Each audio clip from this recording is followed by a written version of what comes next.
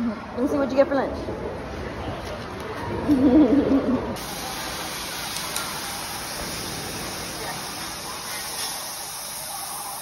I love Mongolian barbecue. It came out so good. So I came to DD's to see if I can find a suitcase and something purple. So I found this cute suitcase at DD's. I love it. So excited. What's up? What's up? What's up? What's up? Huh? What it do? What it does?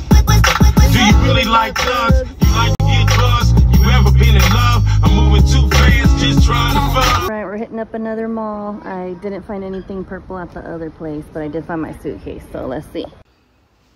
So we're going to convention in St. Louis, Missouri, and it's just gonna be like training. So they said business casual, be comfortable.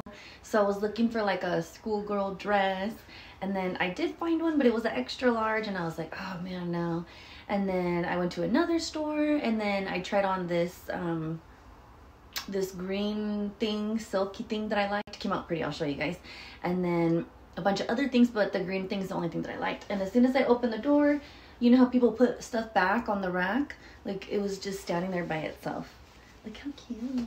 So I'm gonna wear this with the little black cardigan and my little white tennis shoes. Look like a little schoolgirl. So this is the little black sweater that I already have because I don't want to spend, you know, a bunch of money. I'm investing in myself, but you gotta mix and match. Okay, this I'm in love with. It's like a sage green. It's like silky. Look at that. Ooh. Has like a lip. So lately I've been trying to trust myself more, even with little decisions like going to the mall. Like sometimes I'll go to the mall over here because I want the nice, clean, proper experience.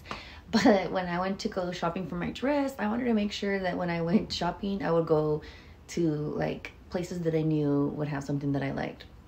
So I went to the mall where I used to live in San Jose. It's called Eastridge Mall. I went to the store that I always go to get usually like most of my outfits. It's called Together. And then I was looking. I didn't know what I was looking for. I just knew I wanted something fancy because it's the gala. It's the first time I'm going to go to a gala. And I found this dress. It was in a size medium. My whole life, like not my whole life, but like I've been an extra large like almost my whole life.